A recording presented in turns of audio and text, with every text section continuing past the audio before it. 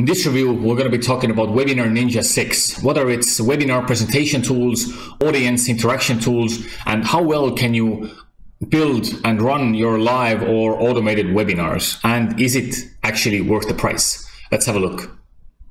So when you go into WebinarNinja, there are multiple types of webinars that you can host. And the most common one is the live webinar, which would happen at a specific date and time. The second type of webinar is the automated webinar, which basically means that you upload a pre-recorded webinar recording or a YouTube video, and it would launch at a specific time. You can schedule it to happen every week or every day or even multiple times per day. So for example, you can set it up to happen at every hour. So whenever a visitor arrives at your webinar landing page, they would see that the webinar is just about to happen all the time. Or you can actually schedule it that the webinar is readily available right when they arrive there. There's also a webinar series, which would mean that your attendees sign up once for the webinar, but then they would get access to the consecutive webinars that would happen in that series. And also the hybrid webinars, which is basically automated webinars. You wouldn't be presenting, you would basically launch your pre-recorded webinar recording, but you would be there in the webinar chatting with the attendees, answering the questions and so on. So a hybrid webinar is essentially a automated webinar, but with the live interaction elements in there. One of the key aspects to consider is how well designed and how customizable are the webinar landing pages. This will determine how well will you be able to convert your visitors into actual webinar attendees. On WebinarNinja, there are 4 different templates you can choose from. This is a minimalistic one, just straight to the point. Register here. Here's the time. Register. Go ahead. Then there's the detailed registration page, which gives you the option to kind of customize and put some bullet points here to kind of make it more attractive and write a bio about the author. Then there is this type of template where you can present your kind of product image or your own author image or whatever, similar to the one before, but instead of the image, you can insert a video, like an intro video or like an attractive kind of call to action, which makes your visitors to go ahead and register. For each of those registration page templates, you can actually choose the background image from a gallery, upload your own image, and there are tons of like beautiful kind of images that you can choose from. I'm going to choose the one with this one, and you can choose the kind of the layout colors and the button colors, so you can make it more kind of match with your brand and your brand colors. You can add your logo and stuff like that. A new feature that came with WebinarNinja 6 is that you can customize your registration form, meaning that you can add custom questions and you can kind of rearrange them and make some of them just required. So after your visitor has signed up for the webinar, they will be redirected to the thank you page. This is basically a page that says, okay, this webinar is happening at that time, add this to your calendar. So this is an important part. If they add it to their calendar, it's going to be happening in a few days, then it's more likely that they will attend once the webinar is in their calendars. On the topic of maximizing your webinar attendance rate, WebinarNinja has automatically set up multiple webinar reminder emails that will be reminding your attendees that, hey, the webinar is happening in so or so days or hours. For each webinar that you set up in WebinarNinja, there will be 8 different emails set up by default. The first one is just a registration confirmation sent right after the registration happens. Then 1 day before the webinar happens, 3 hours before the webinar, 1 hour before the webinar, and 5 minutes before the webinar happens. This is, in some ways, this is a good thing because it keeps reminding that your webinar is happening, that the attendees signed up for it, so they will be anticipating it. But at the same time, you have to be careful not to get marked as spam if you send out too many emails per each webinar. After the webinar has happened, there will be also 2 different emails, one to the people who actually registered but didn't attend, and one to the registrants who attended the webinar. Now, actually, you can add more emails or you can deactivate some of those emails. Of course, if you have your email management or your contact management in a third-party email software, then you can, of course, integrate with that as well. To prepare yourself for a really smooth and fluid and successful webinar, you should be setting up your webinar presentation slides, your videos that you want to show, and basically all the materials that you would use in presenting your webinar. And you would want to do that before the webinar. And this is actually something that has been significantly improved in WebinarNinja 6. So intuitively, I wanted to set up the presentation tools in the options, but I see no such option. So what you actually have to do is go to the media library. So I've noticed that some navigation parts in WebinarNinja 6 is quite unintuitive in some parts. So something you have to get used to.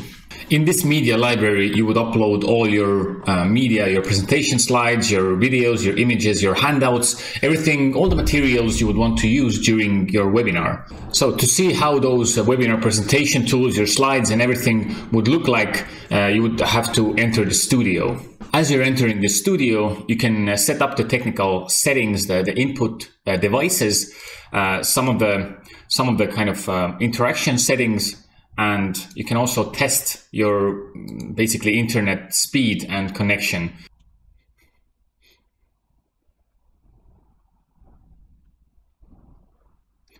So this would give you a quality score and for your video and for your audio. So you would know if you need to adjust something or kill some apps before you go live. So as you're in the webinar studio, you can go ahead and insert your slides from that media library that you have uploaded previously, and those will be ready when your webinar starts. As an attendee, this is how I would see the webinar registration page. I would go to register. There would be a pop-up where I would enter my details. As a host, I'm in the webinar room, and that the webinar time has actually been reached. Now, before I start the webinar, I could have set up the polls and the offers, the handout files that I would share at any point during the webinar. Now, these interaction tools, this is something that has been significantly improved in WebinarNinja 6, the new version. So let's see how setting those interaction tools would look like for the host and how they would appear for the attendees. I'm just now starting the webinar broadcast, and my webinar has started. Actually, just right off the bat, I've set up a poll for my attendees, and I'm going to just save that poll. And it's basically ready. It's not active, and I can just at any time during the webinar make this poll active. So I'm going to go ahead and do this now. As an attendee, this is how I would see that something has been launched.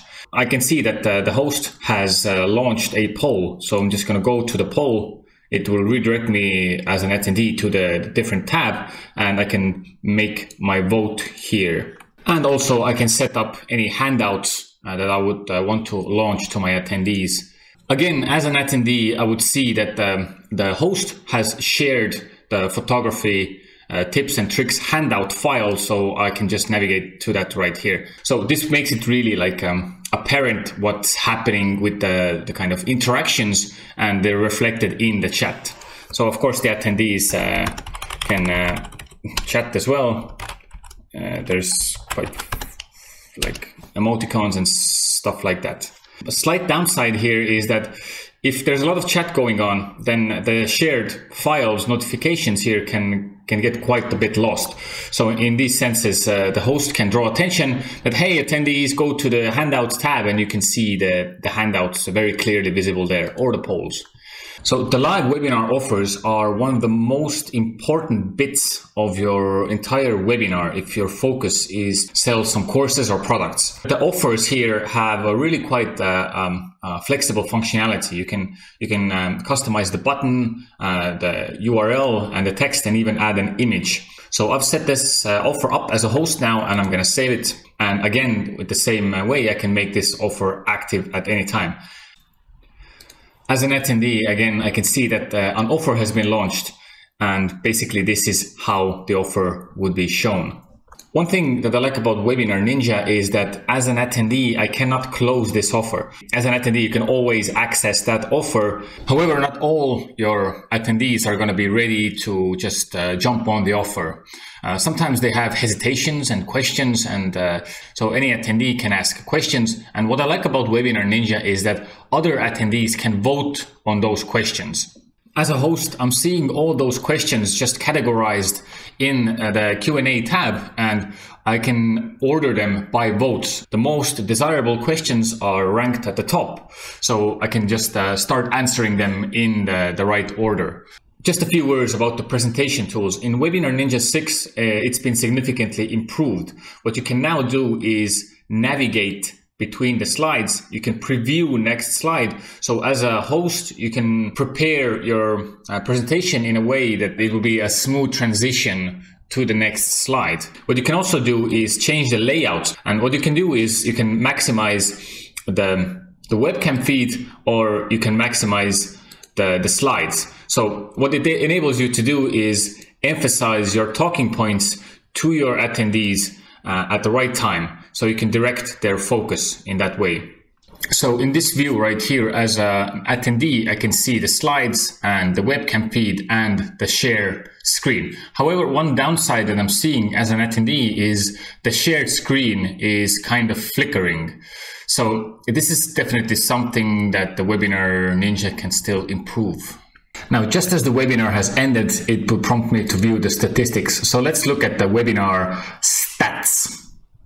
Okay, there's definitely a bad impression over here, but let's look at it. So what it gives me is the unique visitors, how many registrants were there. So Webinar Ninja 6 has actually significantly improved the webinar analytics dashboard, which is an important place to look at when you are looking to improve on your next webinars. For example, the registration page conversions, how well are the visitors converting to actual registered attendees. The second thing is the webinar attendance rate. How many of those registered attendees are actually converting to your webinar, to watching your webinar? And also the webinar attendance duration. What are you saying and doing on your webinar that causes maybe peaks of attention, or maybe causes people to leave your webinar? So this is important to learn. Also, engagement with the interaction tools. Are they engaging in the polls? Are they engaging with the offer?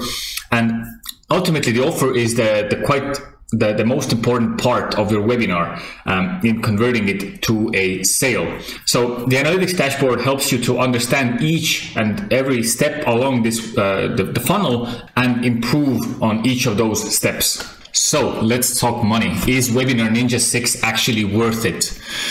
Considering the significant improvements they've done on the presentation tools and the interaction tools, with the current price point, is one of the best kind of bang per buck webinar platforms you can get your hands on. For just $49 per month, you can get up to 100 live attendees, unlimited recording sessions. If you just go a little bit more to the pro plan, you can get automated webinars with that as well as the webinar series. So there's room for scaling. If you're just starting with live webinars, that's fine. And for each of those plans, there is a 14-day free trial. In conclusion, if you are looking for a webinar platform for live webinars and potentially automated webinars that have really decent presentation tools, engaging audience interactions, and insightful analytics dashboard, and if you're looking at a nice price point as well, then definitely Webinar Ninja 6 is one of the best choices you can make.